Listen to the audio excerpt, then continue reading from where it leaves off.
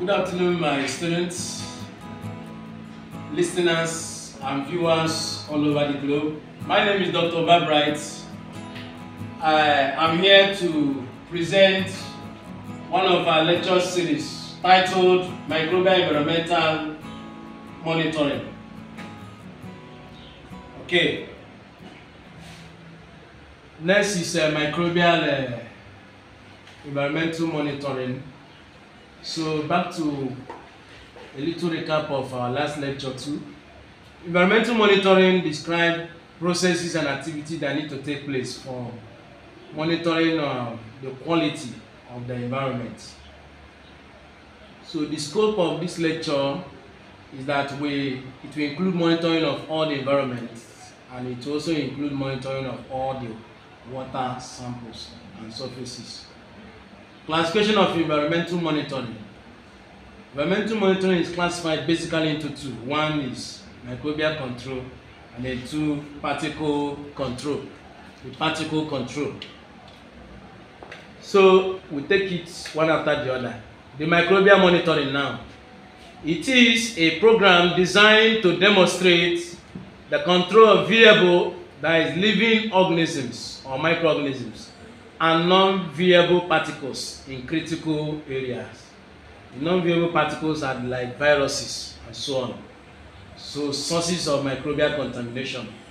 So in this case now, microbial contamination could emerge or come from air, from personnel, from equipment, from cleaning agents, from containers, water, and compressed gases, among other things.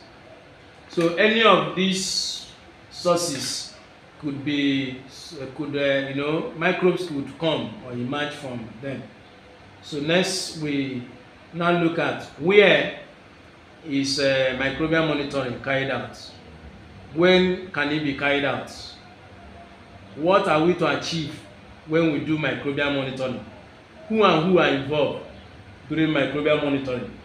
How do we carry out microbial monitoring? In order to answer this, the slide below shows it where now MFG, that is manufacturing area. So we carried out microbial monitoring, mostly microbial environmental monitoring, mostly in manufacturing areas, though it's not limited to manufacturing areas. Also, when it can also be done maybe when the air and surface monitoring should be conducted actively during the aseptic process and operation. Personnel monitoring when the operator leaves the process area. Product contact surface will be monitored at the end of the filling operation. What are we to achieve? What we want to achieve during the microbial monitoring is to achieve accuracy of a particular area. The accuracy of a particular area. Okay, who and who are involved? A trained personnel, a trained microbiologist. Even you listening to me, if you're a microbiologist, you are involved, or you are a potential microbiologist or a potential personnel for future endeavor. Then how do we carry out? We carry them as per current practices, SOPs, standard operating procedure, GMP, good manufacturing practices, GLP, good laboratory practices, protocols, documents. So every laboratories, they have their own documents, GOPs, SOPs, and so you can follow suit wherever necessary. Okay. Now the next one is method for microbial monitoring. The method are divided into two: surface monitoring, air sampling. The surface monitoring is divided into four: the contact plate, swabbing, touch plate, surface raise method. While the air sampling is divided into two: active air sampling and passive air sampling. So under this now, we will not talk on the four surface monitoring method. We will only discuss only two, and then the air sampling method. So next, we can see on this slide the contact plate method. You can see this plate is a specialized plate coated with a medium inside, but the medium is a selective medium. So in this case now, in the contact plate method, surface sampling is performed using Rodat plates. These plates are called rodent plates. It's a specialized plate, as I said initially. Usually, the medium pond here contains the tryptone soil agar and polysorbate 80, which we call twin 80, and lecithin. Lecithin is a selective agent. Then we have the contact plate. In this case now, further we discussed that by saying that the contact plates are pressed on to the area to be tested. So the area you want to be tested, you press them. You can see the rodent plates are pressed on the surface of that tube here. Then the surface are being wiped down with isopropyl alcohol 70% or absolute ethanol, as the case may be, to remove any residue left after exposing the plate on the contact by having them contact with the surface. The plates are finally incubated for 48 hours at 30 to 35 for bacteria and 72 hours at 20 to 25 for what? Fungi. So we can use this method for testing products of contact surfaces, floors, walls, equipment on regular basis. The swabbing method, in this case, we have swabs being formed in a container and there is medium inside. So the swab samples are collected by removing a sterile swab from a sterile tube. The selected surface are being rubbed by rubbing to and fro, back and forth across the surface. After sampling, the swab is being returned into the pre-labeled sampling tube containing appropriate amount of liquid medium. So usually this swab lid or container, it has a liquid medium, sterile liquid medium inside. You can see it remember the normal vaginal swab sticks, but a little bit different. Here contain medium. So we use it to test irregular surfaces. Some surfaces are not smooth and regular. So where we have irregular surfaces, the swab beam method can be adopted. In the active air sampling, here we use a Ruto centrifugal sampler. So in this case now, the air sampler is placed at the center of each room at a height approximately 1 meter above the floor. The sampler, before we place it at the center, is being disinfected with ethanol before use for each location selected during sampling. So usually under this centrifugal force, about 1,000 liters of air, it has capacity to accumulate about 1,000 liters of air into this instrument. Okay. Also inside this instrument, before we start, you can see the image below. We put what we call agar strips. Agar strips they are being placed inside before sampling, and at the end we place it inside and begin to sample. Now after this, now we remove it back. We remove this agar strip and then incubate them for 48 hours at 30 to 35 for bacteria, and then 72 hours at 20 to 25 for fungi. Alright, after incubation, colonies are counted and is recorded in specific protocols depending on the protocol you are adopting. Okay, depending on the protocol you are adopting. Alright, the passive air sampling is the one we usually carry out in the lab here or your common labs wherever you are. This one, medium are prepared in petri dish plate, then nutrient agar, a PD agar, whatever medium of interest depending on scope or study, and then is being performed by exposing to 9 cm petri dish containing tryptone soil agar medium to the air. The petri dish are finally covered after exposing for a particular time. That is after the sampling. The plates are sealed with paraffin and incubated for 48 hours at 30 to 35 and 72 hours at 20 to 25 degrees centigrade. So for bacteria, 48 hours, for fungi, 72 hours. Usually, like we said in our previous lecture, that they are recorded, colonies are recorded in specific protocols. So here we have a reference range of colony forming units for interpreting results. So if you obtain 0 to 5 colonies, we interpret it as none or very slight colonies, excellent. 6 to 15 colonies, slightly good or considered good. 16 to 30 colonies, moderate, borderline, acceptable. 31 to 50 colonies, significant but poor results based on the sample. Greater than 50, heavy or unacceptable. TNT, too numerous to count, unacceptable. So the second aspect of environmental monitoring classification is the particle monitoring. Here the particles are significant because they may enter a product or contaminate it physically or by acting as vehicle for microorganisms biologically. Particles in the entry air are retained by HEPA filters, and particles in the clean room are removed by laminar air streams. HEPA filters are able to retain at least 99.9% of particulates greater than 0.3 micron in diameter. So the regular integrity testing of HEPA filter is absolutely necessary. So here we use HEPA filters. We use filters to trap particles. To trap what? Particles. And look at the efficiency, 99.9%. If we use a size, HEPA filter size of 0.3 what? Micron. Micron is 0 micrometer. Micrometer is micron. So how do we now control these contaminants, either microbial or non-microbial particle or non-viable particles? So here we want to say here that contaminants are in fact the presence of anything in the manufactured product which should not be there. That is a very good definition. Contaminants can be product or substances other than the product manufactured. 2, foreign products. 3, they can be particulate matter, especially dangerous in injectables. 4 is the microorganism. 5, endotoxins. So how do we control them? Okay, but before we look at how to control them, let's also look at the source of contamination.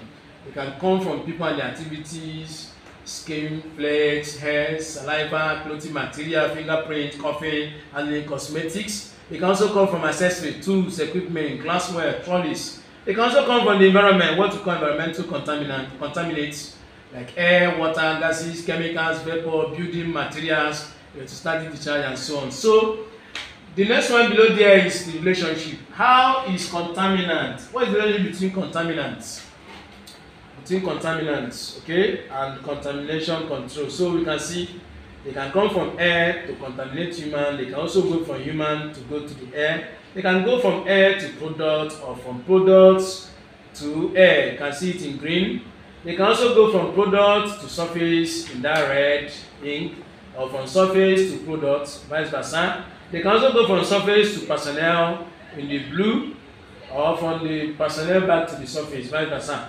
So they can also go from air to surface, and then from product to personnel, using, as you can see from that arrow. But they are reversible. They are what? Reversible. So their relationship is reversible relationship, as can be seen in that chart. Okay. Types of contaminant. Contaminants are divided into 3. We have the particulate contaminant, which contain the non-viable particle and the viable particle. We have the physical contaminant that come from temperature, pressure, radiation, vibration, and we can also have the chemical contaminant, which can come from other contaminants that are not solid.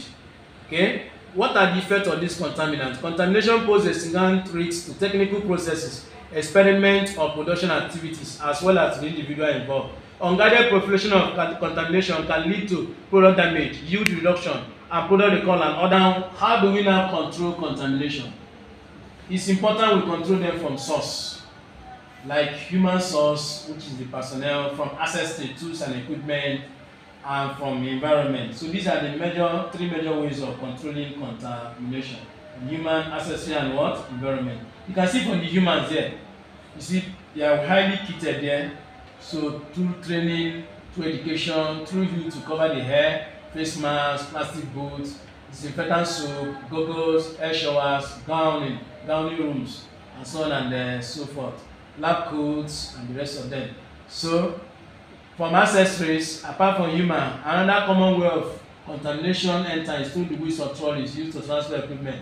To prevent air contamination, high efficiency particulate air, which is HEPA. So the acronym HEPA stands for high efficiency particulate what? Air filters. So airlocks, clean room suits are used in order to control the contaminant from glassware. Glassware is sterilized under suitable condition, which with the help of appropriate techniques. So accessories, glassware, scissors, any accessories or tool you use for the monitoring, it's important we do what? We sterilize them. to minimize or remove contamination. Then the environment is also important.